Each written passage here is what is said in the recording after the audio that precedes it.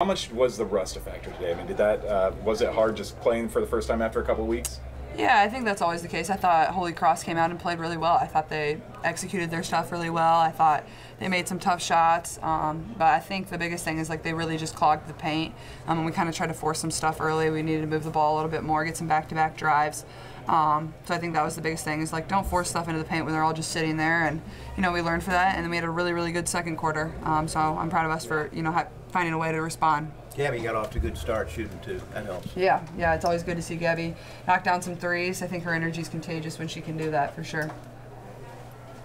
Kayla, this crowd, electric as always. Just kind of talk about this, and I know we didn't talk much yesterday because there was 2 games hopefully to be played, but how big of a game is, just besides the Sweet 16, but being the last game here at Carver on Monday? Yeah, I think it's really exciting. I think this crowd was great. I think when Gabby hit that first 3, the place about erupted, and I know they love Gab more than anything. When she's able to knock down shots, it gives us so much energy, and having these last 2 games in Carver is really special, getting to play in front of this crowd one more time, but also our crowd has been amazing on the road, every place we've gone this year, and I think I'm just very fortunate and going to be able to just try to soak it in going forward, and it never gets old for sure.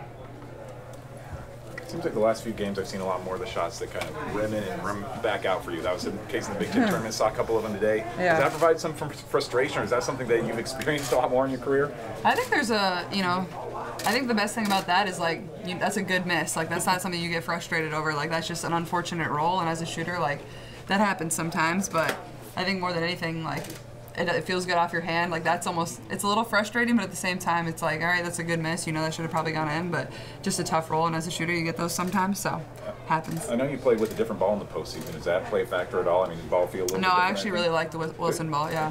It seems like this team just tried to play physical. Do you pride yourself on being a physically tough player to kind of play that style of basketball as well? Yeah, I think everybody is going to be physical from here on out. That's just kind of how it goes, and I honestly thought the refs called a few more fouls than I was expecting to. Usually in the postseason, they don't really call much. I thought they kind of blew a tight game, but I think the biggest thing going forward is you can't expect those calls. It's going to be physical no matter who we play. That's how it's always been in the postseason. They're just not going to call it. You can't expect them to call it. But I think it's also, I've seen physicality all year long. That's just how people guard me. They're going to be up in my space. They're going to be pressuring me. They're going to be holding me. So I don't think it's anything I'm not used to by any means. When Hannah wasn't feeling well and had to sit out, Addie really seemed like her confidence was there. Can you just start with how her confidence is sort of built to be ready to step in moments like that?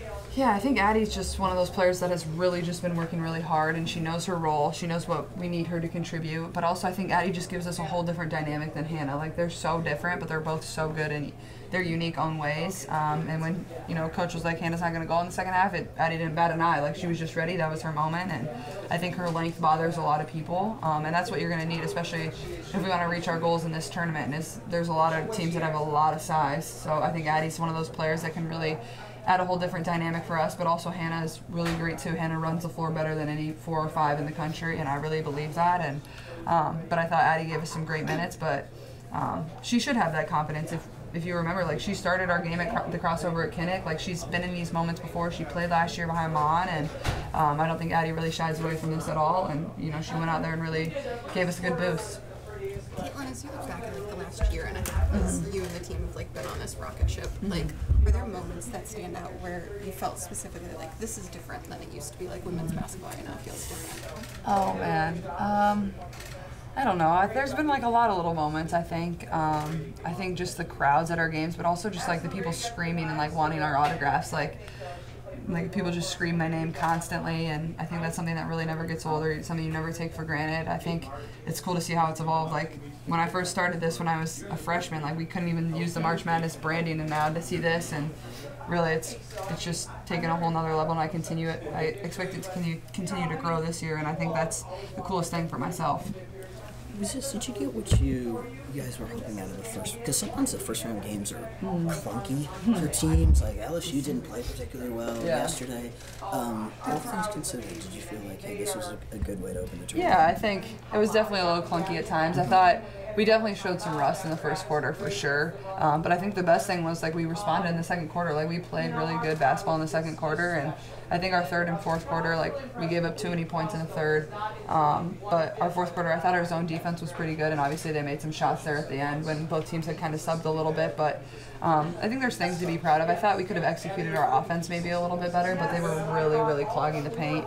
And if that's what teams are really going to do from now, I think our shooting is something that we really need to rely on, but also expect that, like, kick the ball a little faster. I think we were just a little late on our reads tonight, but like I said, I thought we responded really well in the second quarter, and we're able to, you know, have a significant lead. And also, I think you saw how fast we're able to go on a run. I think we went on a 10-0 run in the blink of an eye and forced them to call a timeout. I think that's one of the most dangerous things about our team is we can really put up some offensive numbers in a short amount of time, and I think that can be useful going into the rest of the tournament, and probably other teams don't like seeing that either. Sorry if you already asked this, but going into Monday, like, how do you balance sort of appreciating that it's your last game here, but also treating it like any other game?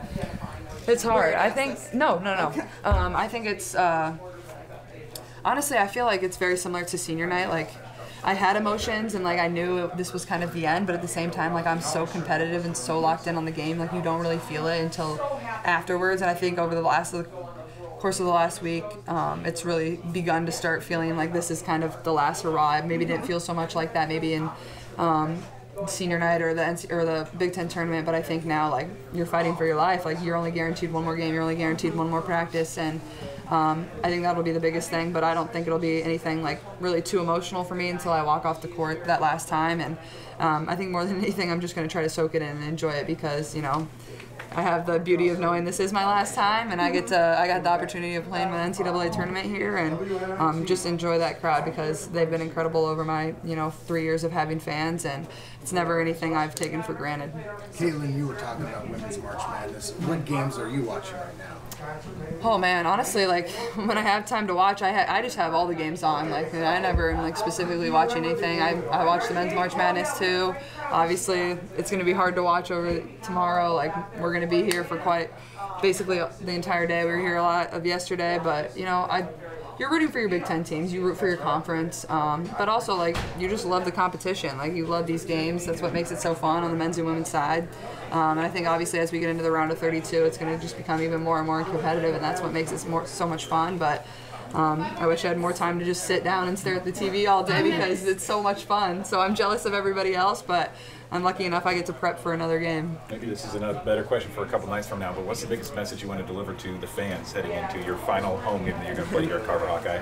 I think the biggest thing is just thank you, and I'm grateful for these 3 years I've had, but even 4. Like they supported us even when they weren't able to walk in the doors, but a lot of these fans have been supporters of the Iowa women's basketball program before I got here. Obviously we've brought in some new ones, and I hope they continue to support this program. The girls deserve it. Coach Bluter deserves it, and I know they will. But I think the biggest thing is like just their support of women's basketball. Like we're proud of them. They should be proud of themselves for everything that they've done to help grow this game. And I'll miss getting to play in this arena more than anything. It's been a special ride. There's a clip. People think your dad was telling you. No, I was yelling at the ref. I already saw. What's crazy. really going on there? Because I'd like to clear up what really happened. Well, I was getting frustrated at the ref. People thought I was talking to my dad, which was crazy. I was not talking to my dad. Was he telling you that? Oh, I have no idea. Oh, okay.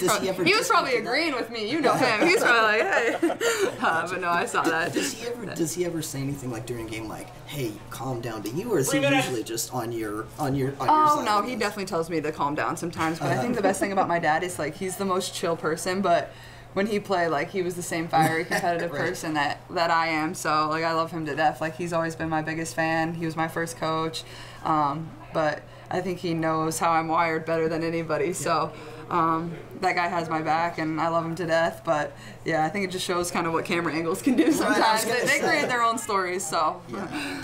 Do you ever look up to him? Like there's so much going on, but there are still times you look up to him particularly? Honestly, the only time I really look at him is before the game. We look at each other. I give him a head nod. He gives me a head nod, and it's like, let's go. I think that's like something cute that we share, and we always have. And I don't know if he's really missed. I think he's maybe missed 1 or 2 of my college games. Like he's always been there for me. So yeah, it's been special. I see you give the little heart sign after the game. Is that? Yeah, I do that to my family too. Yeah. throw this up to him. You going Bruce Lee's on Monday? I might have to, now that you say that. These are Bruce Lee's too, just a different colorway, so. When in the day But, yeah. do you pick your game day shoe? When I walk in for practice, I usually know a few days in advance because I always practice in them the day before. But yeah, I wanted to do these ones, but the Bruce Lee's, it's like my Mike shoe, so I love those They're things. the to March death. shoes. Yeah. I'm sorry I don't know this, but what was the ball you used in the Big Ten tournament? Wilson, same one. So you're yeah. okay with that? And what do you, and Yeah. you're using the Nike? We usually use Nike here, Okay, yeah. okay, that's what I was just Wilson and Nike, yeah. The Holy Cross players were really sort of starstruck about the idea of playing with you. Once that game actually starts, are you guys just competing, or are they still, are they treating you a little bit differently? No, I think it's all competing. I think that's exactly what you would expect from somebody. That's what I would expect if I was in their shoes too, and that's what I would do. And like I said, I thought they competed really, really hard. I think you got to give them a lot of credit. They've had a great year. They ran some really great action. They're well coached. So they should be really proud of themselves, hold their heads high. They came in here, they didn't shy away from the crowd, they didn't shy away from the competition, and they gave us a good battle. They tested us. They made us a little frustrated at times, but yeah, I don't think it was any starry eyes or anything, but no, it was fun to get out there and play and brush off a little rust, and you know, we have another one to prepare for at this point in the season. You know, all you care about is you win when the final buzzer goes off. We've seen a lot of kids that are Caitlin Clark fans, but we don't often hear another coach whose daughters she admits are big Caitlin Clark Yeah. fans. Was that a new one when you heard her say how big of Caitlin Clark fans her kids were? Yeah, I think it's not always something you really encounter too much, so that was super special, and I know she had her kids down there watching warm-ups and stuff, and they were adorable, and I'm sure they'll turn out to be really good hoopers, so that was cute for sure.